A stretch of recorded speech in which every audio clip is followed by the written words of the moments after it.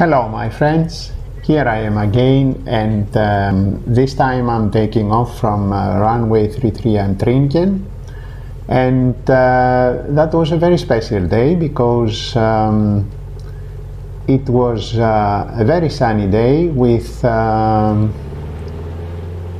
and there shower rains, and it happened at this time on my way to Birrfeld. As you see, just taking off the runway 33 and everything looks okay, and this is the way that I will take off and rotate. I will bring the gear up, and then I will do after climbing check. Normally at the cutlasses you bring back the round per minute at 2500 and 25 manifold pressure, and then of course you are taking off the gear as soon as you are off the ground after braking the wheels. And now I'm direction north and going direction Birrfeld.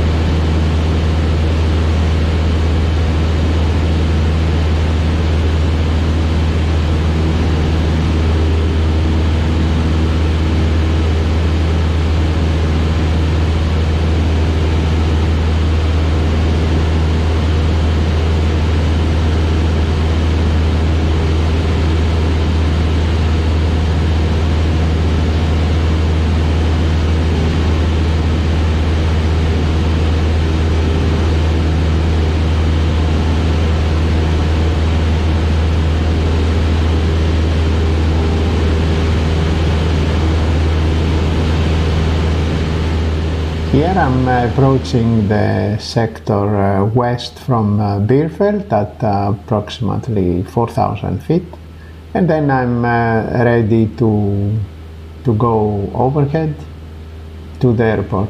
As you see the clouds that they are coming, and of course I was expecting sooner or later that we will have showers. It was also announced, and there was not any problem about this.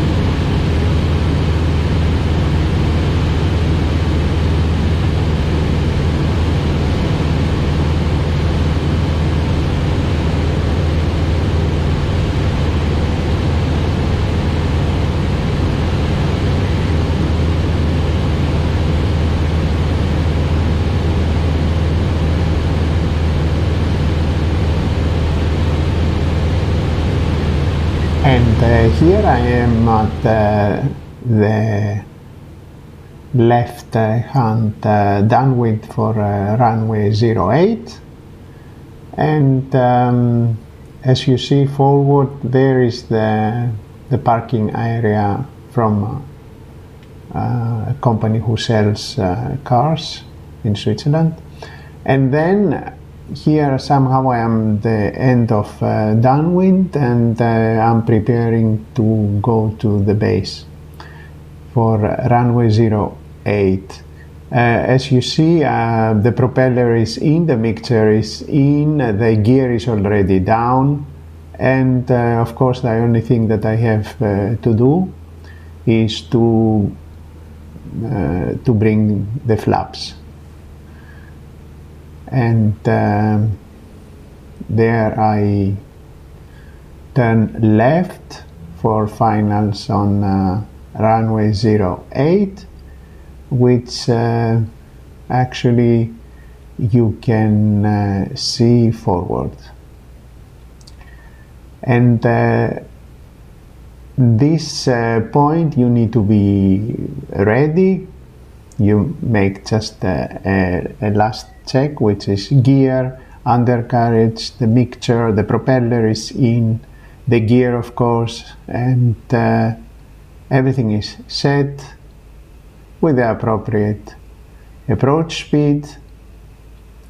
And then the runway is big enough, so there is no any problem because I'm landing with a twin engine, and of course I land easy without any problem. And of course it is sunny, as you see.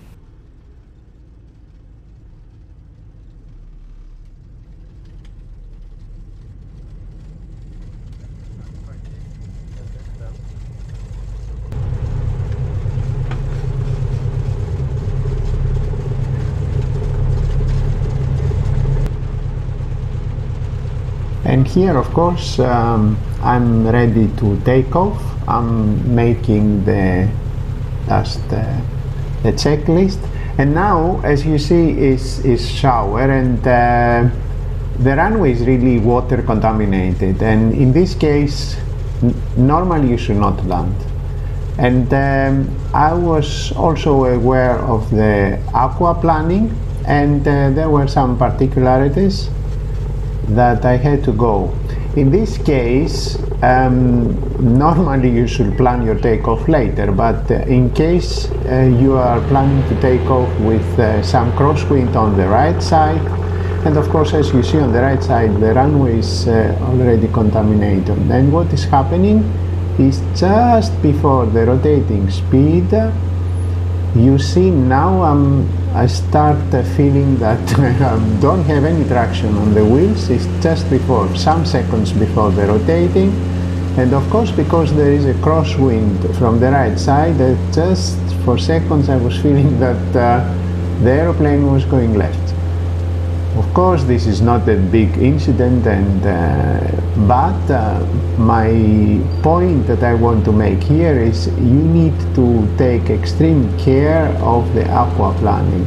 Normally the aquaplaning in this type of aeroplanes can be approximately 50 knots of rotating speed, so with a crosswind it will not be funny as soon as you are landing and you are on your rotation, because you will have wheels aquaplaning, and of course you will start losing control without really doing nothing, because also braking is not working in aquaplaning, since as you know there is water under your wheels. The particularity of the retractable gear of the Cutlass is that definitely it has small wheels, and the aquaplaning is more fragile. So that was my little experience from taking off from Birrfeld. As you see now, it's becoming a little bit better. I will be very glad if you could subscribe to my channel. This will give me the possibility to continue making videos like this. I wish you a very nice day and see you later. Thank you.